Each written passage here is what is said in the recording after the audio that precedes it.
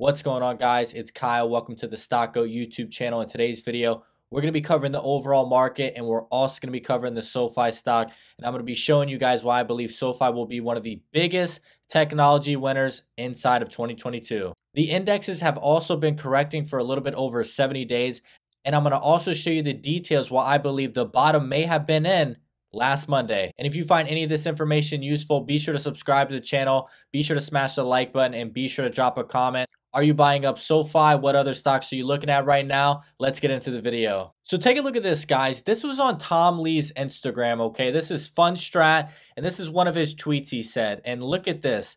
Evidence suggests retail sentiment is now the worst since April 2013, okay? And they did a vote. Is this bearish or bullish? And you can see there was a little bit over 2,000 votes. And of course, this is bullish because the big money, the hedge funds, they wiped out retail. Lowest sentiment in literally 8 to 9 years, guys. That is great news that the paper hands have been flushed out of this market. Take a look at this video that CNBC put out. It explains, Tom Lee's Fundstrat's, expectations for 2022. And it's extremely bullish, guys. And that's why I was buying the dip last week. Gary, Dr. J mentions Tom Lee. And he has some interesting comments out today calling for violent upside in the next 3 months. Retail sentiment so bad, he says, it points to that. In our view, the message from markets is that much of the bad news is priced in. We could see stocks soon stage a sustainable rally. Sentiment is now extremely bearish and at extremes. That is a contrarian buy signal. What do you make of that?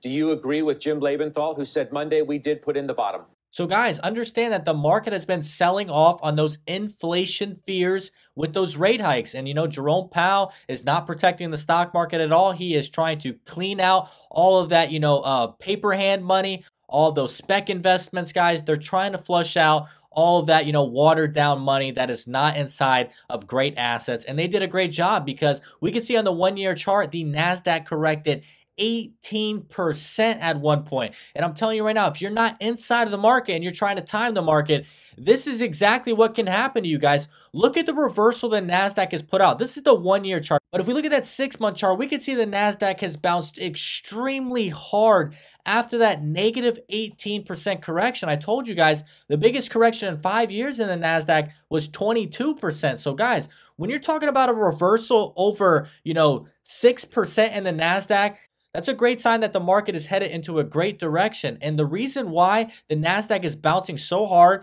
retail sentiment is at all-time lows, and then our mega caps, guys. Remember, the NASDAQ, the S&P 500, it's all formed around the same 6 companies. We've already had 3 of these companies put out their earnings, guys. Apple did solid. Microsoft did solid. Tesla did solid. We only have 3 left. Google, Amazon, and Facebook. And as you guys can see, the market has great expectations for these companies heading into this week. So once these 3 companies finish, all 6 of the largest United States, mega caps have been completed. And the NASDAQ can rally to all-time highs because rates are still at extreme lows. We need the rates to come up to battle inflation. And, it's not going to really hurt companies with, strong cash. All the rate hikes are going to do is slow down the growth a little bit for 2022 over the 2021 comps for these mega caps. Some of the newer, smaller startup companies with no cash flow, they may have some problems. So as you guys can see, every single index accelerated, 2%, 1%, 3.5% on the NASDAQ, 3% on the Russell, and we can see SoFi Technologies finished up, 12.5% today. A lot of these stocks have been massively shorted, so a lot of them are, coming up extremely quick. But I believe SoFi to be an extreme winner after they put out that 2022 guidance, guys. And I'm telling you right now, something that these analysts are missing, I believe now that they have the bank charter, SoFi will be a profitable company by the end of 2022. Yes, not 2023. That is because their guidance is going to be readjusted with this bank charter license. So we can see the market cap is still under 10 billion. We're up in the after hours as well. These are the companies you want to be buying that are, changing the world, okay? They're battling these big banks, okay? Big banks are a legacy market, okay? If you want to play it safe, invest in those 6 companies we just went over, those mega caps, okay? Those are solid companies going to give you sustained growth. But this is where you can actually hit a 10x opportunity, guys. This is a massive, massive opportunity. The banking industry, trillions of dollars. The payment industry like Galileo is multiple trillions, guys. This is where you want to be at if you're investing in high growth, and we've been covering that in, the last 50 to 100 videos. So guys, we're always going over the investor presentation, okay? A lot of things have changed, but those changes have not actually been, verbally expressed through SoFi itself, the management team. This will be happening in the next earnings report, okay? You can see the guidance for Ebitda was 254 million for 2022, but this is completely wiped out, okay? This has officially changed. If we just scroll down a little bit, we now have the bank charter license, and as you guys can see, everything has now changed, okay? Ebitda is going,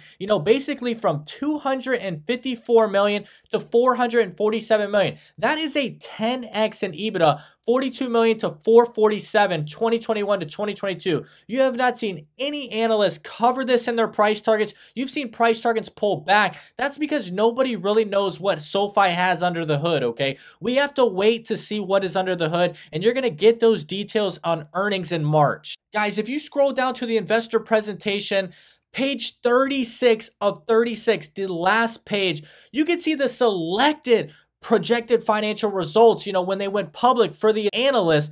2021, they got their EBITDA at 27 million, but you can see their 2022 EBITDA is still at 254 million.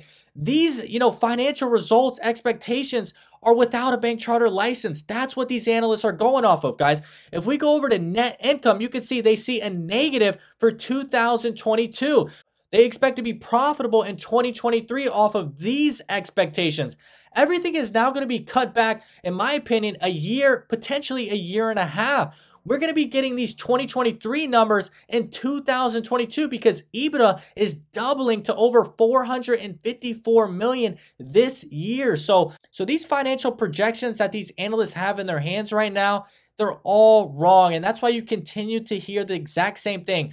Profitability in 2023, profitability in 2023. Guys, SoFi, met 2021 expectations with their student loans completely wiped out, half of them. Even with their student loans being pushed back to 2022 May, SoFi was able to pivot in different directions, such as like mortgages, where they're now partnered with Pagaya. So the SoFi management team was able to battle those student loans. And once those student loans also come back, 2022 could be a blowout guidance now that we have the bank charter license. This is going to double Ebitda projections 10x from 2021 to 2022. So basically what I'm saying is be expecting net income positive by the end of this year, not negative 13 million. Be expecting, positive net income, guys. I believe this company is going to be profitable by the end of this year. So guys, I'm not really, excited about the market today because everything bounced, okay?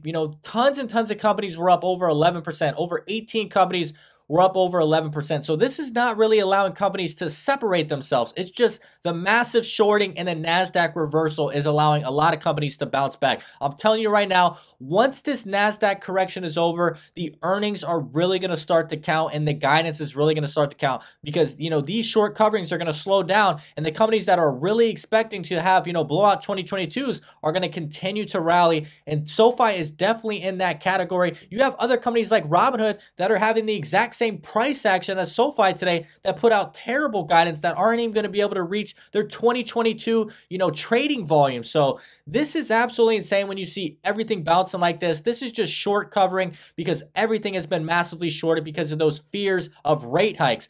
I believe SoFi is going to be one of those companies that continue to see this type of sustainable price action the entire year after this guy. And if we also take a look at institutional ownership and we scroll down a little bit, guys, I believe this was at about 44% the last time I seen it updated. It's now up to 46%. If we just scroll down, to the recent buys coming in for today, you can see there's a massive amount coming in on the 31st, guys. Take a look at this. 300,000 shares, 400,000 shares, 500,000 shares, guys. These are massive, massive positions being built up right now. I mean, tons of different little institutions and hedge funds. I've never even heard of half of these. So, guys, some of these buyers are coming in now because they believe that, the stock market is going to reverse back into growth. Guys, any of these CNBC analysts telling you to go into value, go into dividends, they're trying to play it safe, guys. Understand the rates need to be hiked because we need to battle inflation. Now's the time to be buying growth stocks that are down 50 to 80% plus. So, of course, a lot of technology stocks are bouncing back, like I said before, but some of these market caps are out of this world. Cloudflare is doing like 600 million in revenue, the exact same type of growth, no profits. They're a 31 billion market cap company. This is absolutely insane. If we take a look at a firm, guys, they're at 18 billion market cap, not even near our revenue for SoFi as well. Exact same type of growth, no profits, profitability expected 3 years from now. Palantir, 27 billion market cap company, that's a little bit higher revenue, about 1.5 billion.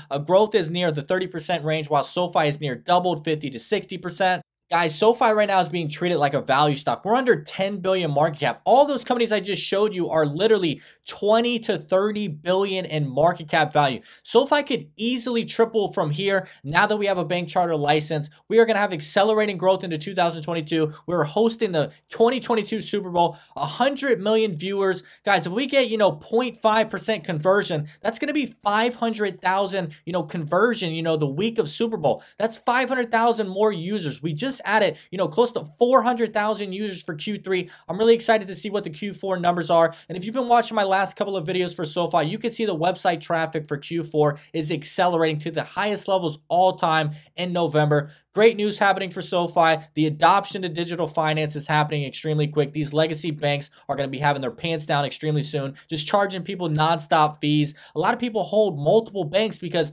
banks don't offer all of the assets that people need, and that's why SoFi is the one-stop shop. You just need a little bit more time. The management is going to pull through. You have leadership coming in from Tesla, Amazon, Citi, USAA. Some of the best leadership has come over to SoFi Technologies. The market cap is extremely low. We're trading around 6 times sales. Just give it a little bit of time. I'm telling you right now, now is the time to be investing in technology now that these stocks have sold off anywhere from 50 to 80%. And if you made it to the end of the video, I want to say I really do appreciate it. I enjoyed doing this video for you. SoFi Technologies has a ton of upside from here. We just need to get past this guidance. And as we can see, the technology sector is reversing hard because all of these mega caps are reporting great earnings. Once again, my name is Kyle. Hope you have a great day.